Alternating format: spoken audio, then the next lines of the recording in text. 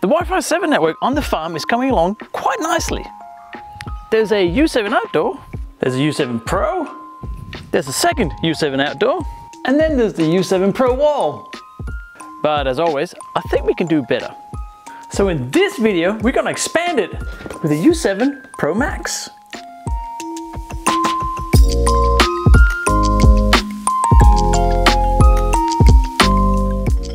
Yes, I am back in the Lego room, and that is because the U7 Pro Max is going to be installed in here. Because as I'm expanding the Wi-Fi 7 coverage, this part of the house is actually not a great spot for Wi-Fi 7. Well, I say Wi-Fi 7, in particular, I'm interested in the 6 GHz band. And as if you've seen any of my other videos on that, the 6 GHz band has much bigger throughput, but the range is much smaller. So you kind of need a few more of these to get good throughput for it. The reason I want that is that I upload a lot from my phone. I take videos with my phone, I upload them to my NAS, which is on the network. The higher throughput, the easier it gets. And also because, well, it's Wi-Fi 7. Now, the party trick with this is the live spectrum analyzer, and we'll get to much more about that and how that works a little bit later on. But this is, well, it was the sort of flagship of the Wi-Fi 7 range. Of course, there is now the Enterprise 7, which I don't have. So Unifi, if you're watching, I'd love to test that out, or if anyone else want to help me out. It looks like a fantastic piece of kit, but that would be a different video. The Pro Max has massive throughput as well. It's an 8x8 MIMO radio, but I'll go through all the specs as well. And I'm going to put it here and connect it to my Pro Max 24 switch, which of course has 2.5 gigabit connection, which I can use for this. So that's cool. So at least I'll get 2.5 gigabit connection, hopefully throughput. Let's see what we get, right? Well, that's the plan. So first thing, let's just take it out of the box. There's not much to it. I'll install it here, and then we'll go and have a look at the specs and the features and test it out. Here's the box. There's probably not much in it, but anyway, here we go. First of all, of course, we have this.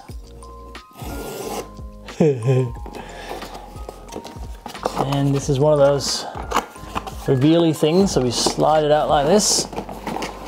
Hey, come on, there we go, and that's it. So here's the U7 Pro Max in all its glory. It looks like a standard size. It looks about the same size as any other of these access points, apart from a couple. Here's the template for mounting it. I mean, I've cheated because I already have a mount that was actually a U6 Pro here before. So it's the same mount, but there's the template for mounting it. Here is the sort of versatile global fits everything mount. There's a whole bunch. If you haven't seen these before, they're really good. Yeah, you can mount them on almost anything. Obviously the access point will go on it like this. Like that. And that is actually what we are going to mount it on, just up there. And here is, if you have a thin ceiling, you can put this on the other side and yep, secure it better. And we have a whole bunch of screws, a whole lot, and a few tools, more mounting stuff here. So that's pretty much all you get. As I said, there's just the access point in it. So that's in the box. Let's put it up, mount it, and get it going.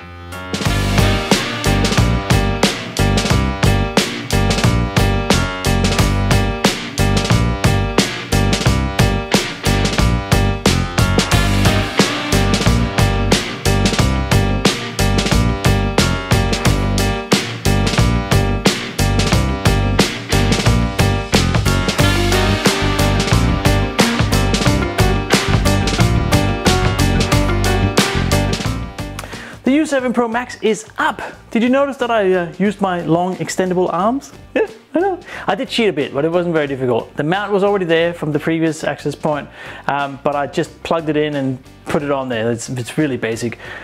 And now it's plugged into my Pro Max 24 switch on a 2.5 gigabit connection. So I think first let's look at all the specs for it, because there's a lot of different things to go through here. And then we'll jump into Unifi Network, and then we'll do some testing. So let's have a look at the specs for the U7 Pro Max. And as you can see here, first of all, of course, it's Wi-Fi 7. The name kind of gives it away, right? But it has this 6 gigahertz support, which is what I was talking about earlier, which is what I'm really after. But it also has 8 spatial streams. 8. So essentially 8-lane highway, right, to provide traffic. Now with Wi-Fi 7, when you do have a Wi-Fi 7 device, which there still aren't that many of, you can combine these highway lanes essentially, and you get more traffic through. It's quite neat. But yeah, go and watch my video that explains that as well. We have of course, the real-time spectral analysis. I'm going to go through that in just a second and show you how that works. The coverage is 160 square meters. That's quite a lot. It's quite a large area. Of course, that isn't with 6 gigahertz band, because that's much shorter, but I think this must be for 2.4 gigahertz, I'd imagine. 500 plus connected devices it can support, so a lot of devices. More than I will have on it. I think the most I've had on this now, I've been running it for a couple of days, is about 20, maybe 30 or something like that. And most of those are IoT devices, but still. It's powered using PoE+, which is what we got from the Pro Max 24, as well as the 2.5 gigabit uplink. So that's kind of neat. And yeah, I'll do a couple of tests so you can see it with and without the Wi-Fi 7 or the 6 gigahertz band. But we'll get to those a bit later.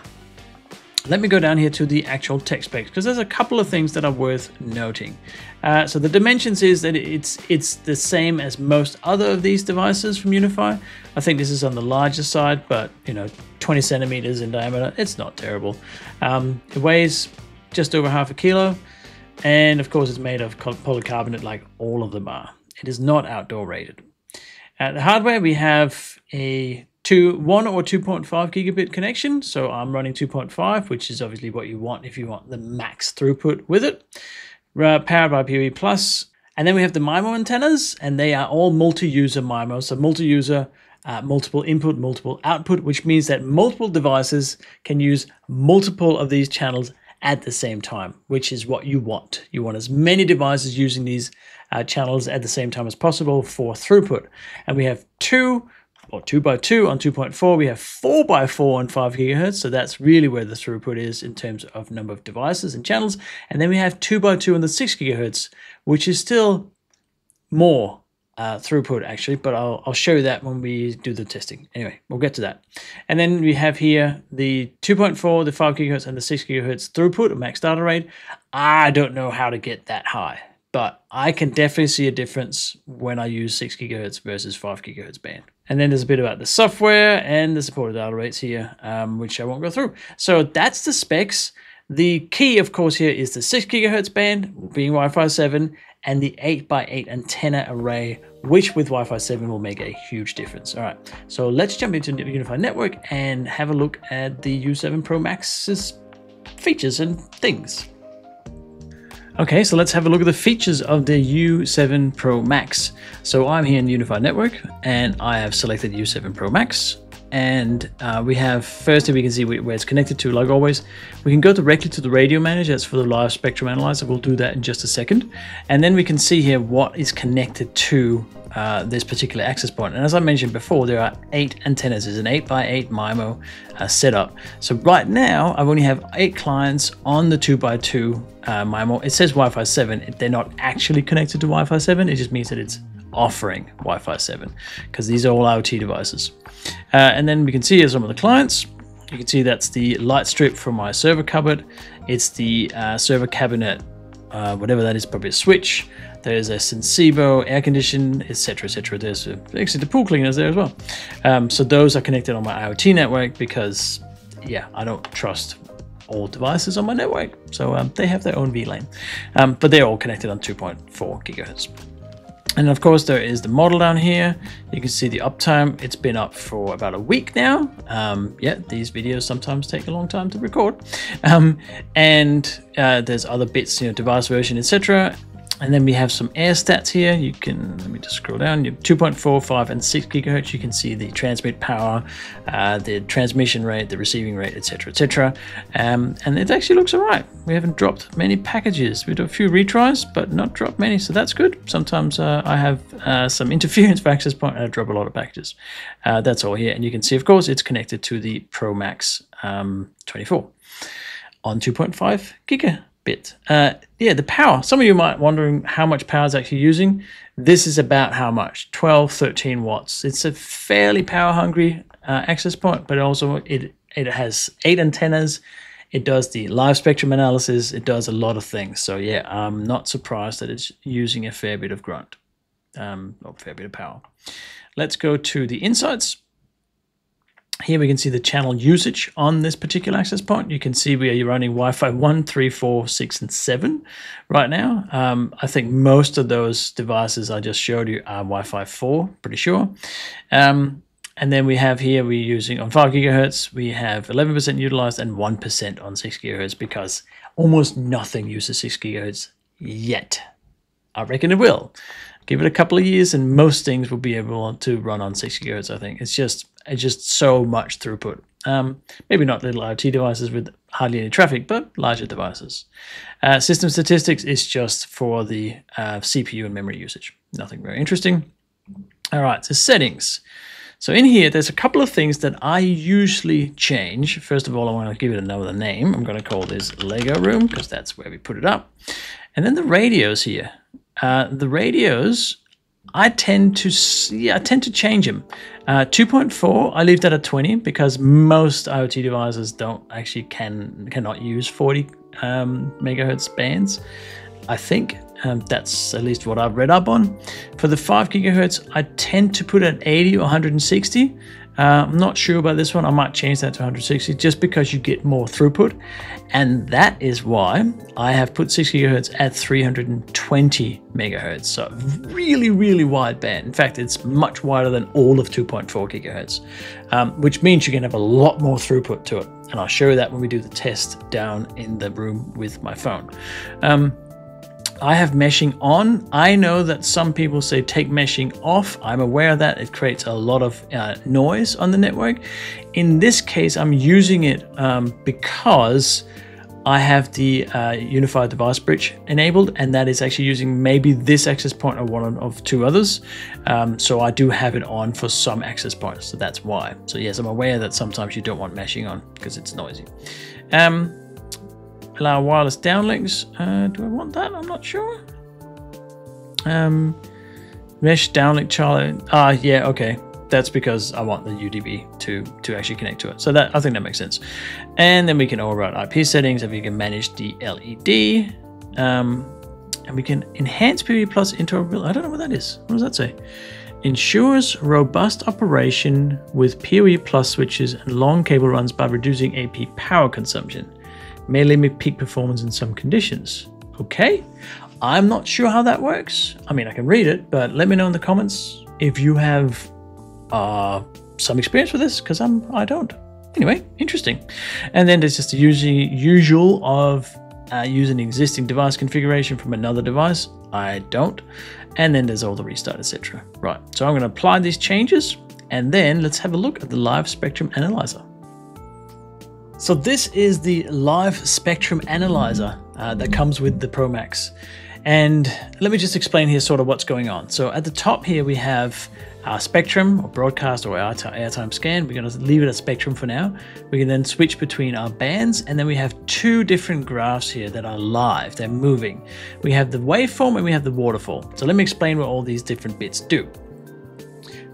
I'll start with the graphs here. The waveform is right now current processing of signals around the U7 Pro Max. So here we have the 2.4 gigahertz band, and we have the different channels on that band. So the idea is that you can see if there is interference or high traffic on these bands. The best analogy I can come up with is sort of like, imagine you're at a party and you can hear where people are talking more loudly than other places. So in the same room, there might be a corner or something where they talk more loudly. Imagine that is like the bands. You can listen to which band is louder or has more traffic on it, right? So in my case, I'm using channel 1 and channel 6 or 7. You can see that they're sort of more red, whereas the channel 10, 11, 12 are more green, so they're less used. And underneath, we can see over time, the last 60 seconds, how this has performed. So you can see I had really a lot of traffic here on channel 6. Again, it's coming up here as red, and obviously red is worse than green. Green is good, right? So you can sort of analyze where you have congestion on your different channels of the network. My 2.4 is by far the most used because I have so many IoT devices. that all runs on 2.4. So you can see if I switch to 5 gigahertz like this, just give it a chance here to catch up. There we go. You can see it's pretty much entirely green, right?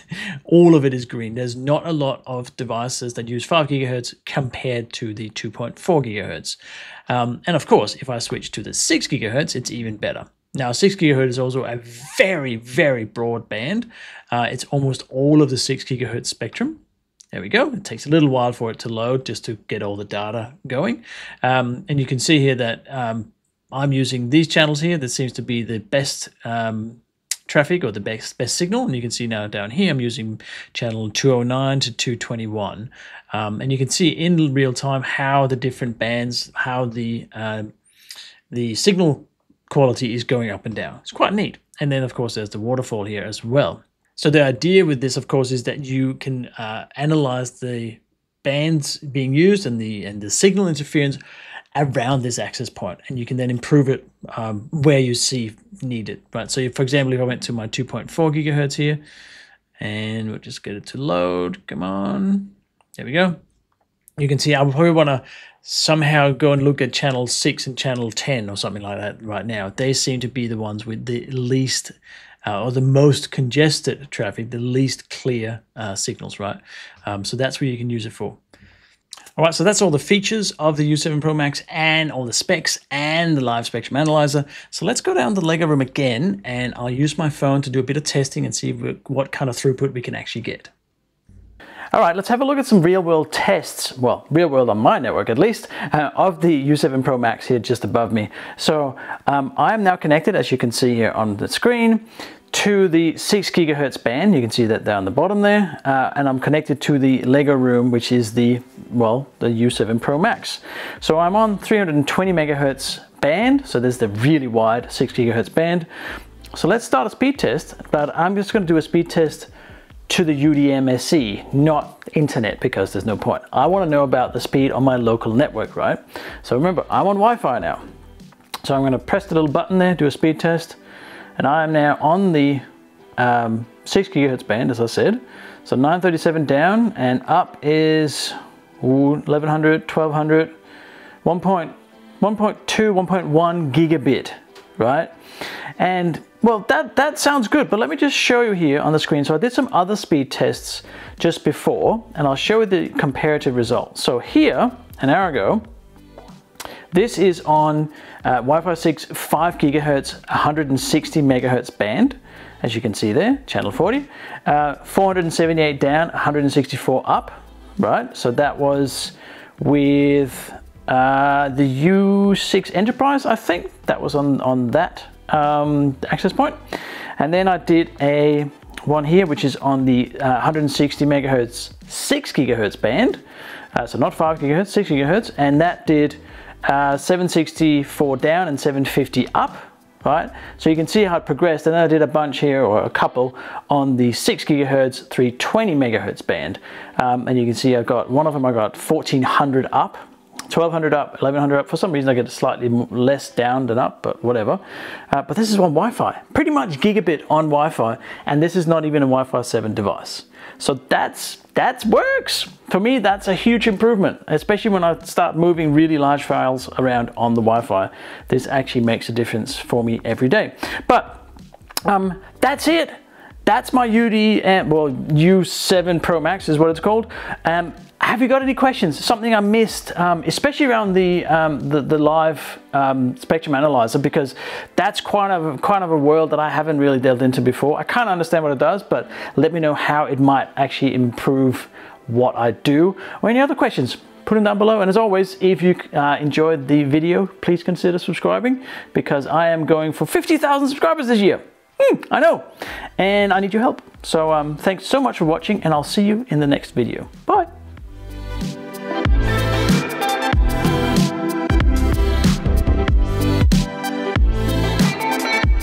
U7 Pro Max is up. Did you notice that I used my very long extendable arms to put it up? That was very simple. I mean, I cheated. I already put up the